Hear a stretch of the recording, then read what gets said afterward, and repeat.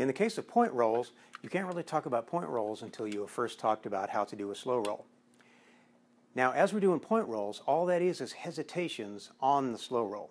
So if it's a 2-point roll, we will break the roll into 2 equal parts. If it's a 4-point roll, 4 equal parts, and then an 8-point roll, 8 equal parts. And so in a 2-point roll, you'll stop each 180 degrees. So again, as we're drawing the sacred circle with the tip of our nose around our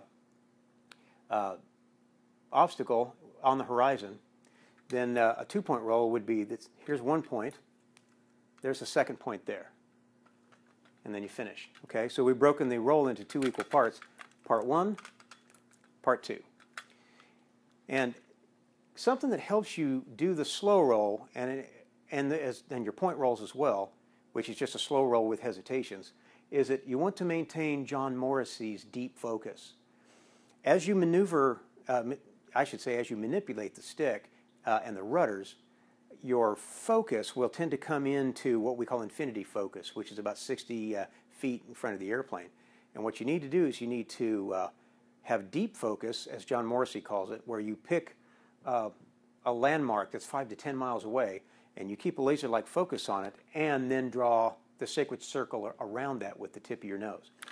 In the case of a 4-point roll, you're going to stop at the knife edge, at the inverted position, back at the 2nd knife edge, and come around, back to level flight. So now we've broken the roll into 4 equal parts.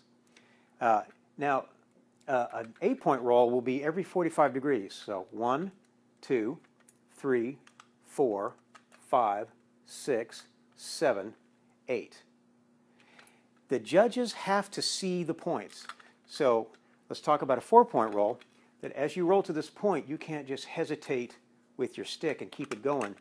The judges have to see that you solidly hold the point crisply. You get crisply to the point, hold it steady, you can't be bobbling, and then you continue on to the next point.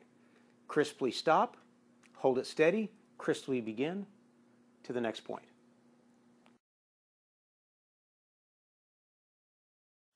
So the first is the 2-point roll, so we'll stop at the 12 o'clock position. So in level flight, we're at the 6 o'clock position. We're going to roll left, and then we'll finish at the 12 o'clock on our sacred circle, and then back around. You have to hold each point long enough for the judges to see them. And here's a 2-point roll the other way. And next, I believe, is 4-point rolls. So stop at the knife edge, stop inverted, the other knife edge, and notice you over-rotated on the 2nd knife edge. I'm giving it a little bit of a jerk at that point to really make the stopping point crisp. Yes, this is and then here's your 8-point roll. Yeah, that's a little trick so it looks nice and crisp to the judges. A little jerky, sorry. Right, but then that's also how it looks in the airplane, whereas it looks definitely a lot less jerky to the ground. It does. I've noticed that you can look really crappy in the air and the judges will score it well.